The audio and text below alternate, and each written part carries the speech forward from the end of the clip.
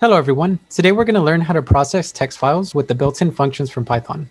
There are several libraries you're welcome to explore, which are dedicated to working with all types of files, including HTML, CSV, Excel files, and more. However, today we're simply covering the built-in functions for processing text files. Our first step is to create a file object in Python. On line 3, I have written the syntax for creating a file object. The first step is providing any file object name you would like, and then we're going to assign it a file object by calling the open function. The open function takes in two inputs. The first input is the name of the file, including the extension. The second input is the file mode, and this will indicate how you wish to interact with the file. For example, on line 4, I have listed some file options. You can use the string R to indicate you wish to read the file.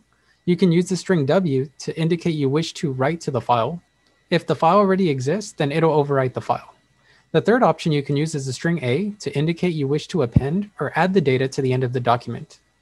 The last thing is always remember to close your file when you're finished using it. Now that we've covered outputting, let's write to a text file the words hi and hello. Step 1, let's give it a file name, for example, my file, and we're going to assign it a file object by using the open function. Let's go ahead and provide a file name. So let's say my document. And here we also need to provide the extension. So you could provide txt as a text file or dat as a dat file. They're both sources that contain characters or just regular text. So let's just go ahead and use text, but you're welcome to use the dat extension as well. And let's go ahead and write the string w because we wish to write to this file. That means that if it already exists, then we're going to overwrite to it, but that shouldn't be a problem since it doesn't exist at the moment. It will be created once we write this.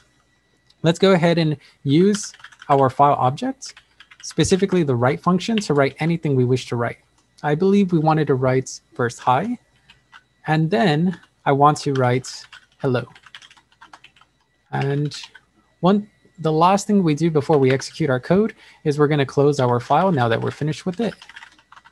So this is almost complete. If we were to write this, I want to note that your write method or your write function is not going to include an indentation after each of these. It's not like the print method or the print function.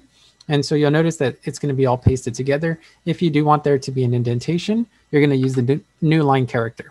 So now that we've written the new line character, when I execute this code, it's going to overwrite my document.txt since we chosen the option W.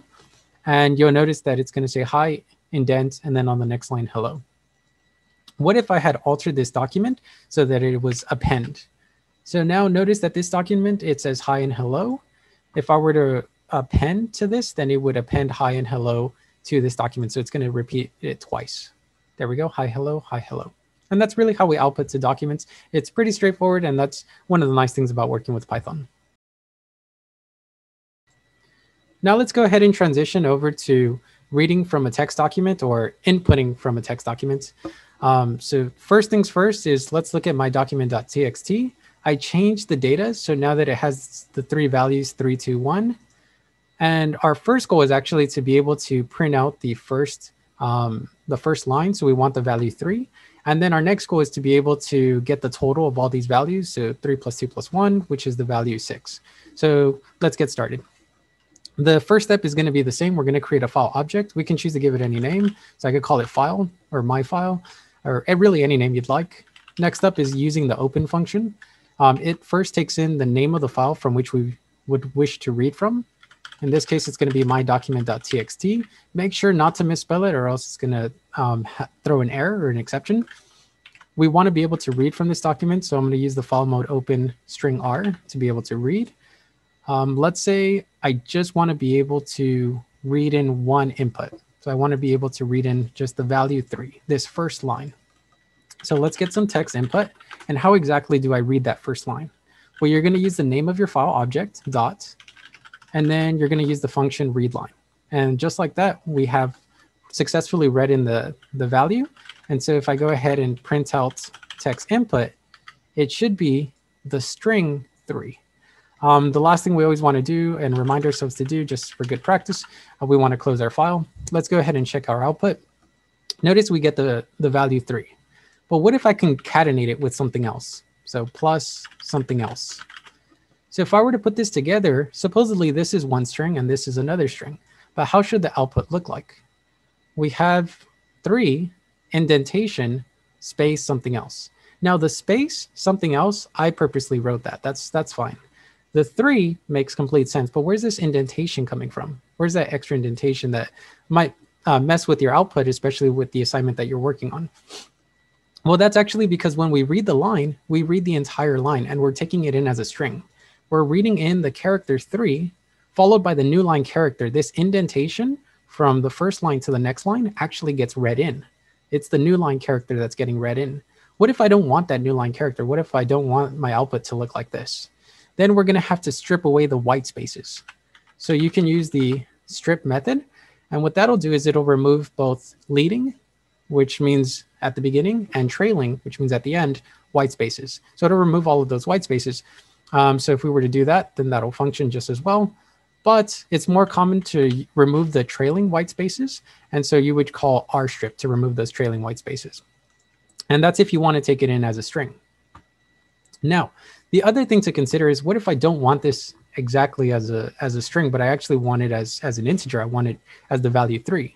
Then we have to go ahead and cast it to the correct data type.